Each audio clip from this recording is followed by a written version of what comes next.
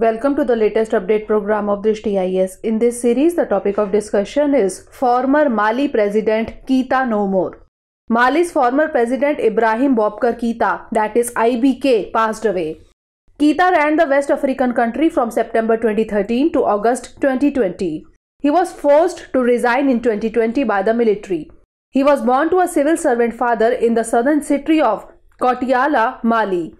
Mali has been in the grip of a security and political crisis since the outbreak of independence and jihadist insurgencies in 2012. He campaigned as a unifying figure by pledging zero tolerance for corruption. He won the election in a landslide in 2013 and was re-elected 5 years later.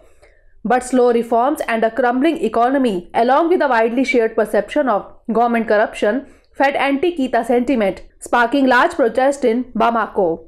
Military officers have drawn international condemnation for backpedaling on a pledge to hold democratic elections in February and extending the transition period to civil rule by 5 years. Mali is one of the largest countries in Africa which has a relatively small population which is largely centered along the Niger River. Dear viewers, watch this topic in Hindi on our Drishti IAS Hindi YouTube channel.